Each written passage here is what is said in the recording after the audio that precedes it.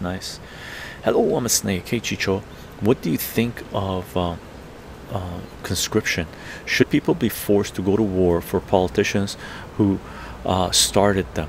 Reminds me of the song BYOB by System of a Down. Honestly, I'd rather go to jail than lose my sanity, limbs, or especially my life for these things.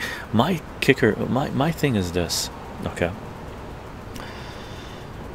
A lot of countries, especially in the United States, they source out their wars, right, to the poor, because the centralized system impoverishes certain regions, creates poverty, lack of education, right, no jobs, and the only place that the poor have to go to find a job is the military.